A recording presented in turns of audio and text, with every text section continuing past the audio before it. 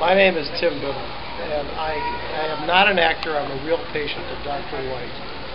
I perhaps am not the most typical patient who had LASIK surgery because my hobbies are very active. I primarily do offshore sailing in the ocean. I scuba dive and I ski. I talked to Dr. White off and on for probably 8 to 10 years before I did LASIK. My feeling about medical procedures is that if you can avoid a medical procedure, avoid it at all costs. In my particular case, I frankly asked him a lot of, I think, very direct questions and very tough questions about the risks of LASIK, about his outcomes, and what I could reasonably expect.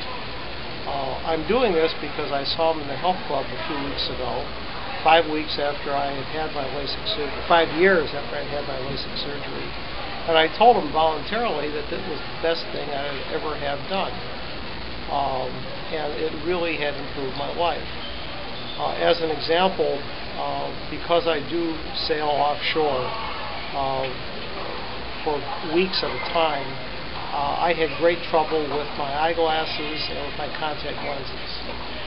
It was a safety issue for me because I have to run watches on a 24/7 basis. On my first offshore trip after having LASIK, we in fact had a crew member who lost his glasses in a storm and really became incapacitated. We just couldn't use him because he couldn't see to help us. It honestly has been the best procedure I've ever had. As an aside, and I didn't do it for this reason, but I actually figured out I was probably spending $400 to $500 a year on contact lenses and contact lens solutions, so I probably am close to a payback on this surgery by about now or by next year.